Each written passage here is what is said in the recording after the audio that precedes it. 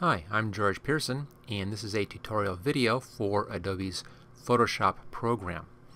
You'll find links in the description for any materials used in this video, and of course don't forget to subscribe, like, and also share the video. I really appreciate that.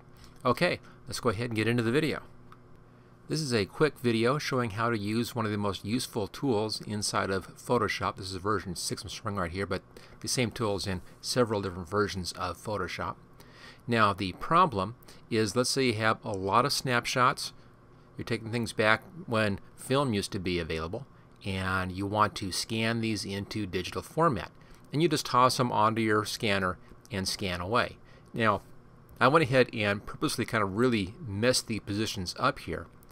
And that's what this tool does. You can scan multiple shots at one time, and then Photoshop will go in and straighten these out, crop into them, and then save them out as, or put them into individual files. So it does a whole lot of this work for you. I could of course come in here and select out each one of these sections, save it to a new file, straighten it by hand, and crop, all that kind of fun stuff. But why spend all the time doing that? Let me show you where this really neat tool is hidden. It's over here under File and down under Automate right there. Come down, crop and straighten photos. Now again, this is in several versions of Photoshop, so this should be easy to find.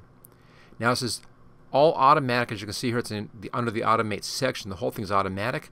Click on this and it's going to go right away and do the job. Now make sure that your image is on the top layer and you're clicked on that top layer for it to do this job. Okay, File, Automate, crop and straighten, and let's let it go ahead and do the job. There it is, that fast. I couldn't even finish one sentence before it had finished the job. So here's the initial scan. That's the full bed on my flatbed scanner. I just tossed 4 pictures down onto there. I didn't care how they lined up. And it went in and found the pictures, cropped them out, and put them into separate files, all in one shot. Now it's not perfect. As you can see, if I zoom in on these, you see also did that at a low resolution for this video. But you can see there's a little bit of an edge showing here and here. You may need to do a little bit of additional cropping on these things to get them a little bit nicer. It's still just a little bit off on that, but not too bad. I mean, it's almost perfect. That one looks pretty good. There's a little bit of a white edge showing here. You may want to crop in on that just a pixel or so. And same thing here, just off just a bit at the top and the bottom right there. So you want to crop it maybe a little bit. If you want to take this one step further, you can at this point come in and then do the rest of your work. You can go up to image up here, image rotation. Let's just do arbitrary, and I'm going to spin this clockwise by just 1 degree. See if we can fix that little bit right there. Choose OK. Looks like 1 degree is actually too much, so let's just undo that, maybe 1/3 of a degree even.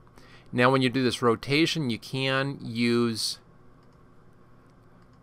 decimals in here, so I'll do a 0.30, about 1/3, and that looks just about right. So there we go, did a 0.3, and that got that rotation exactly right, and I can then finish the crop off in here, just bring in my crop handles and carefully adjust those. Now if you're right against the edge here, you may want to make sure that you don't have snap on. So undo snap, and that will let you get right up against that edge without having that edge snap in on you, which is again just a bit of an annoyance. But there we go. I mean, that's it. That's the whole job. As you can see, most of the work was done for us by Photoshop. And there we go. I probably want to crop in just a little bit more on that one, but there it is.